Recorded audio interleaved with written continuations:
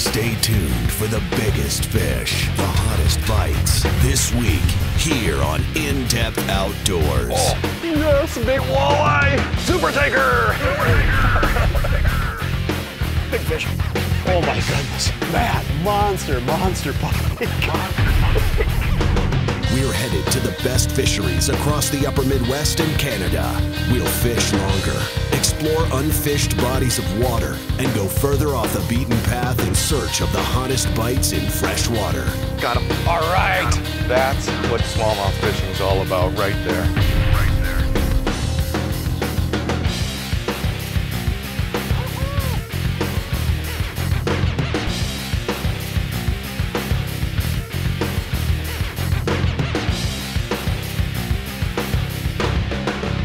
This is In-Depth Outdoors. Good morning, everyone. James Holst here with In-Depth Outdoors. Now, before we get into today's show, I want to talk a little bit about techniques. And one of my favorites, of course, is fishing jigs and plastics. So far already this year, if you've been watching our show, you've seen a couple very good jig and plastic shows. The one up on the Rainy River, when I fished with Chris Gronrud. Of course, we caught almost endless numbers of giant walleyes. And more recently, we had a great show from Pool 4 in the Mississippi River at Red Wing, where we showed how to drag jigs and plastics for early season walleyes on the Mississippi River. Of course, you start watching those shows, and what tends to happen is guys start to think that the only way to use these baits, jigs and plastics, is on rivers and in the spring. Nothing can be further from the truth. So that's what today's show is all about. So what we did is we headed out to Webster, South Dakota to fish with In-Depth Outdoors pro staffer Quintin Biermann. And what's very unique about this area is the lakes around Webster tend to be very shallow. They tend to have a stained water clarity, and they're very wind influenced. And by that I mean these lakes absolutely kick up and turn on anytime there's good wind. But we're out on the prairie. We're fishing South Dakota. It's always windy.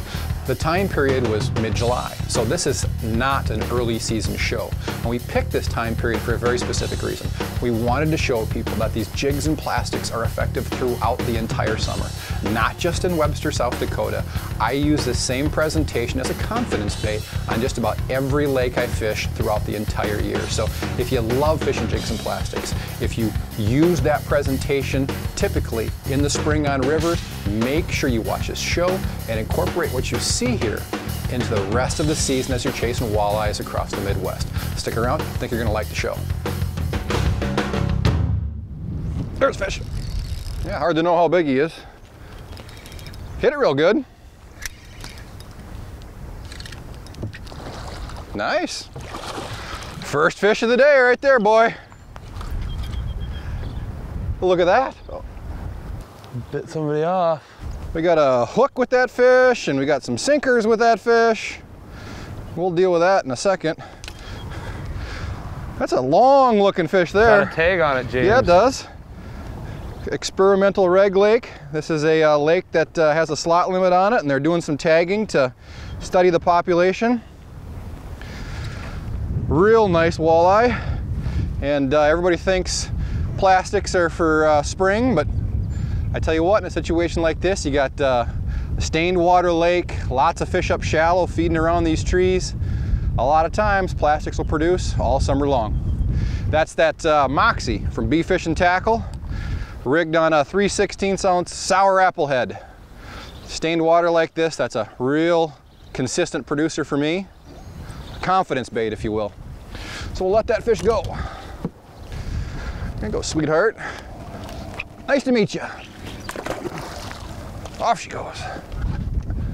Wonderful start. Tell me about the tag process. Game and Fish tags a fish, and then basically you call the fisheries office out of Waubay, and the guys over there are going to give you a report when the fish was tagged, what it weighed when it was caught, how long it was, and then if you can give them a rough estimate and the number, tag number, length, and they just go off that to see how some of the fish are growing. Well, now I wish I would have wrote down the number. It'd been kind of cool to have that number to check and see when that fish was caught and how long it was. The next one will do that, right? Not that you catch 2 of those in a day. Oh, fish on. Need a net? Yeah, maybe. No, I don't. It's a smallie. Smallie? Yeah. Not a big one, not a huge one.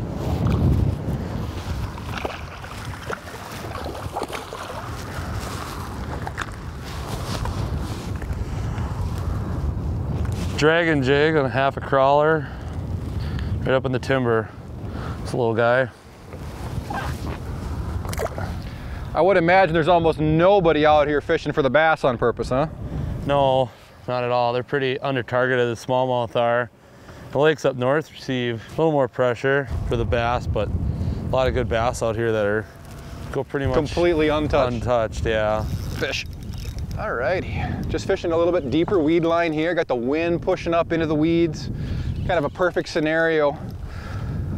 The key here is just to find the distance that you need to keep the boat from those weeds, because you get those jigs down, falls in that vegetation, you immediately get kind of globbed up.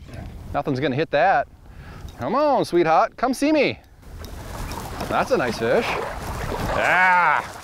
And Quintin's an ace with the net. There you go. There you go. Well, Nice I don't need to fish. tell you what we caught that one on. That's that Moxie still. Got kind of a two-step pattern going on here. Quintin's fishing that dragon jig with live bait, fishing a crawler, and I'm fishing the Moxie on that 3/16 ounce head. Real nice fish, Quintin. Yeah, nice one. Low 20s. Yeah. Back you go, brother.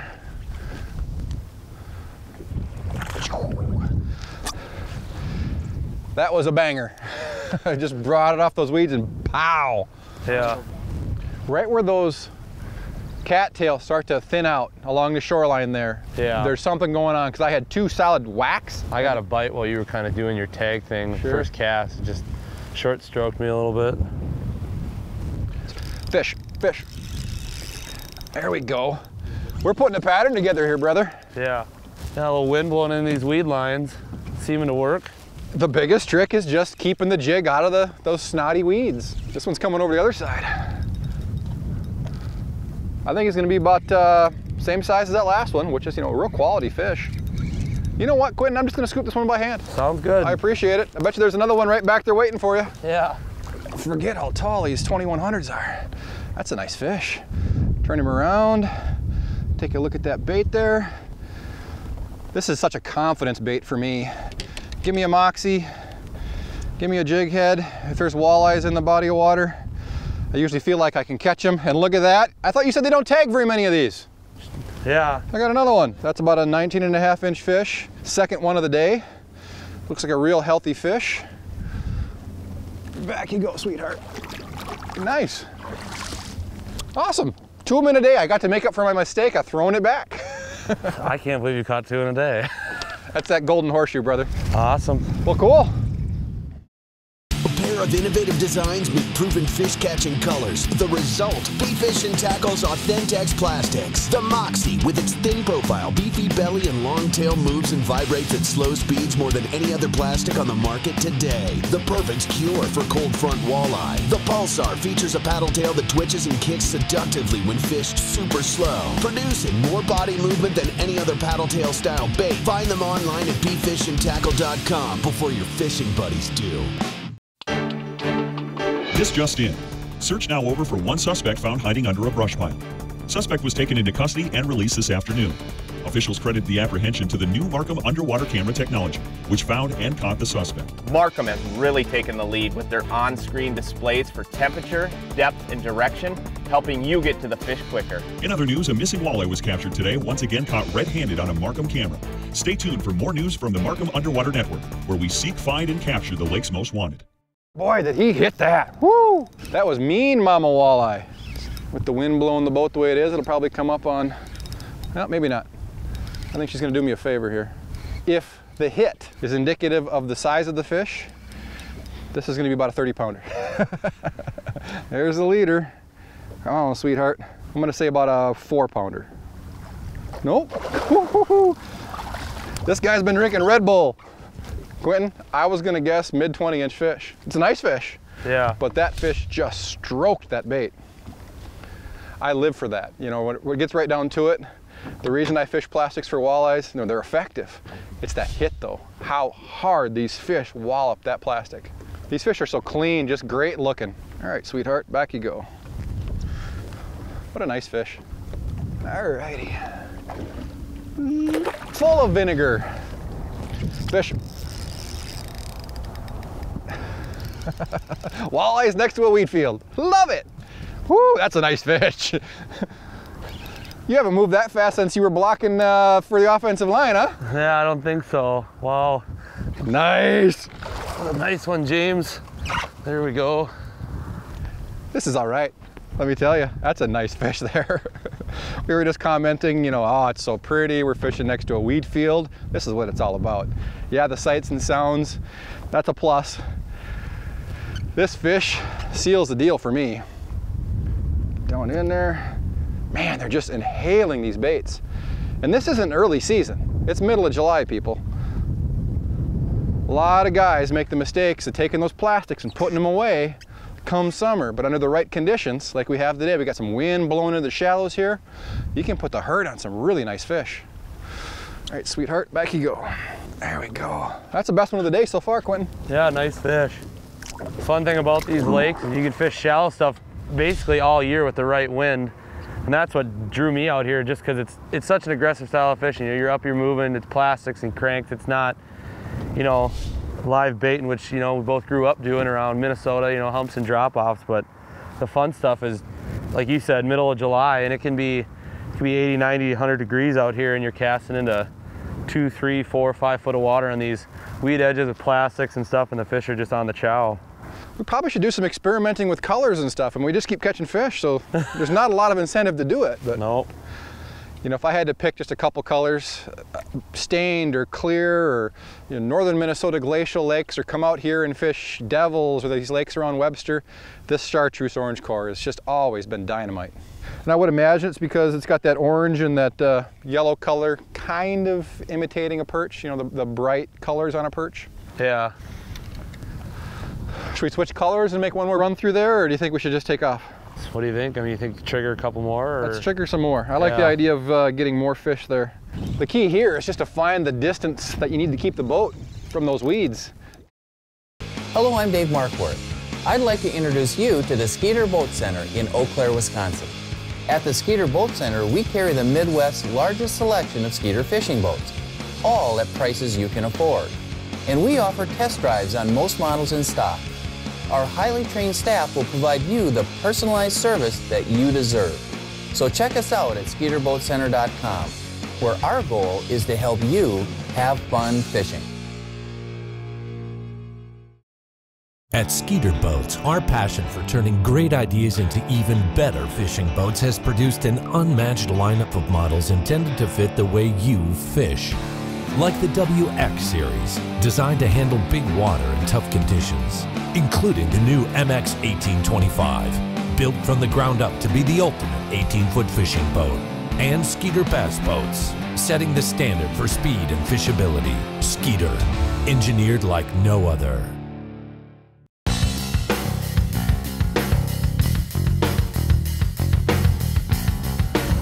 Fish.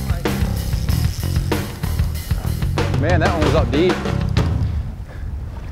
Went to a little bit heavier head. You can see we've got the sun popping out now, but we've got a real change in conditions here.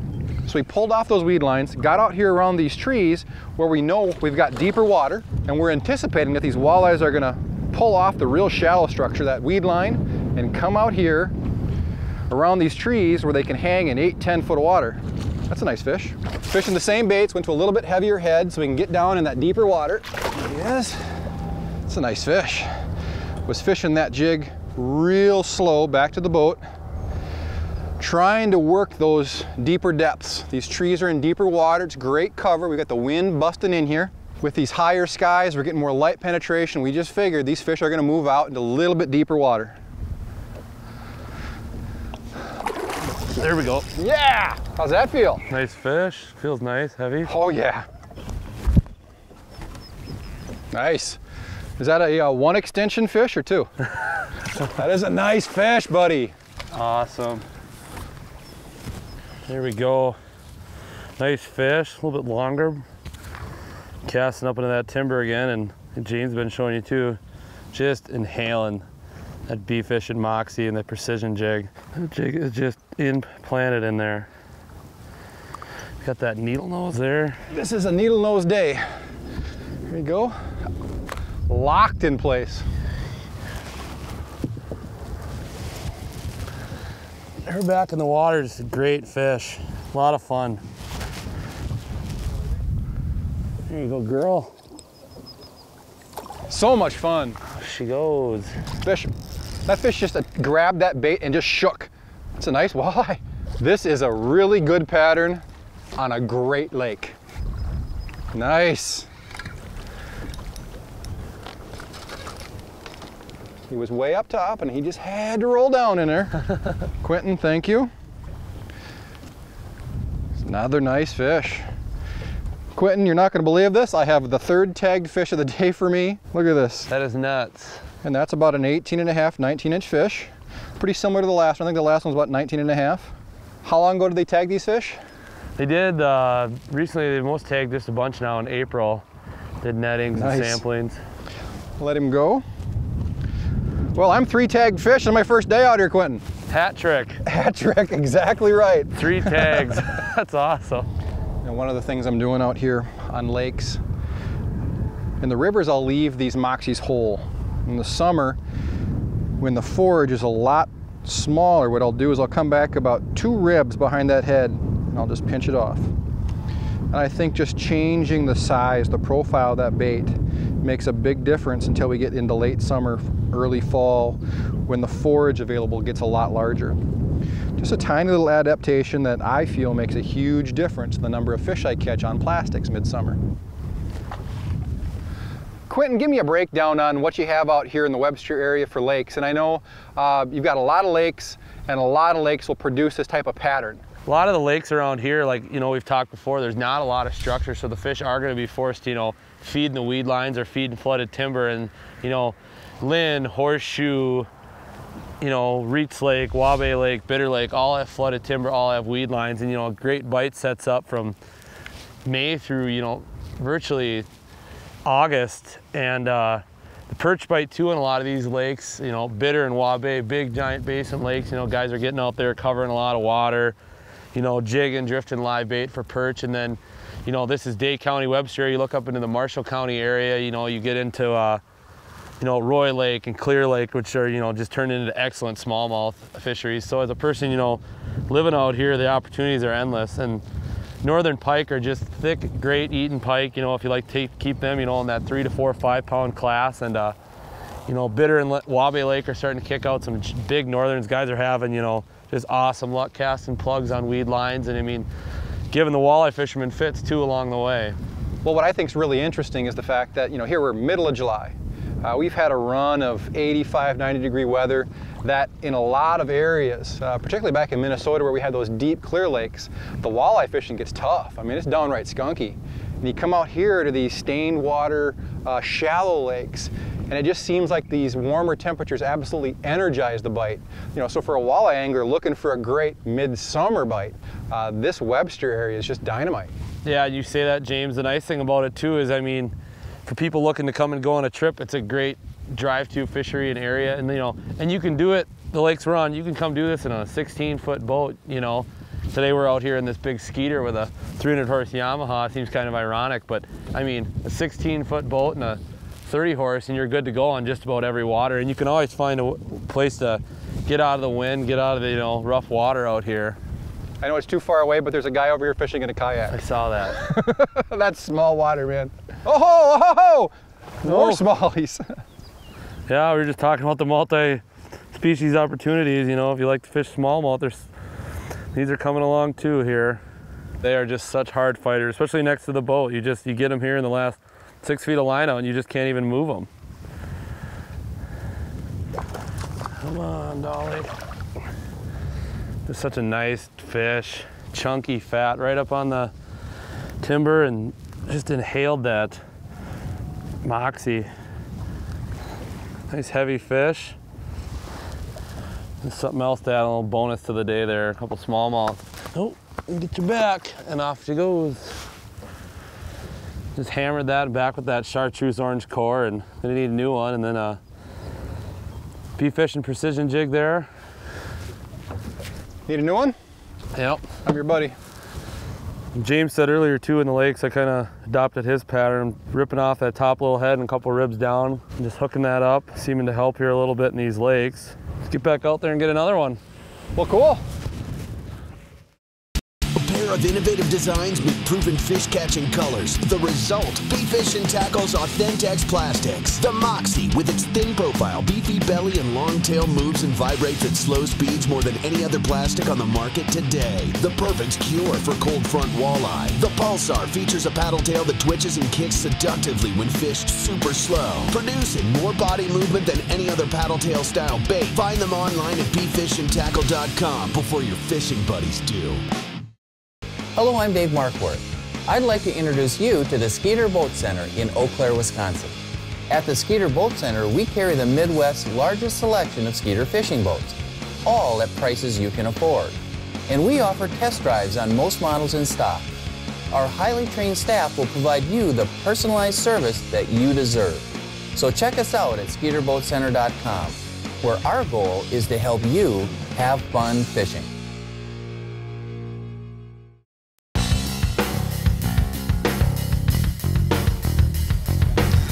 Wow, did that fish hit? Woo! Hooked up again. I crawled that jig out so slow out in the deep water, and I bet you it's going to be a dandy. You know, I do a lot of jig fishing early in the season, and to be able to come out here midsummer when these fish are just tuned up. Nice. Yeah, buddy. What a fish. Check that out. Just inhaling these baits, pummeling it. Can I grab a needle nose from you? I'm going to need it. Hey, absolutely engulf that. Hey, I'm doing you a favor, sweetheart. All right, back she goes. South Dakota, Webster area, just digging it. There we go. Awesome bite, straight down. You know what really sets the Moxie apart is the tail. It's so much different than what you'll see on like a twister tail. It's got a very fine auger, and on the point of it, there's actually a ball that creates kind of a whipping action to the tail. And what that really accomplishes is this tail works so well at low speeds. And while these fish are aggressively feeding, they're hitting plastics. So you know they're on a good feed. They're not willing to chase anything fast moving. To get a tail to move on a twister tail, you got to move it pretty quickly through the water. And that's not what these fish want. So that Moxie and that unique tail is really what makes this bite happen. There we go. Hey, hey, right below the boat. Ooh. You need a scoop? Yeah. Another nice one. Smack that Moxie up there in that shallow water again and open this one up for you a little. He's just got it down way in the back of his mouth. Just crushing that jig. Surface temperatures 77 degrees, 76.7. They look pretty healthy to me. Yeah, nice fish.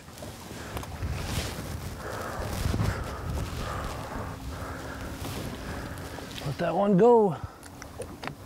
Go. There we go. Double! They're stacked in there, James. Well, who's gonna get the net? I don't know.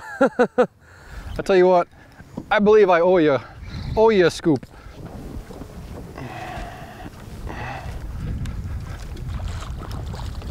Choop, choop, ding. There we go. Take your pick. Whoa, my jig's out. There we go. Awesome. Good stuff. You got my rod there with you? I'm like a giddy school kid, man. This is my favorite way to catch walleyes. Yeah, that's a nice pair right there. Just inhaled that jig. When they decide to finally eat it, Donkey Kong, South Dakota, Webster area, catching fish, shallow, jigs and plastics. Fun stuff. Going this way. Awesome bite. Inhaling that plastic again.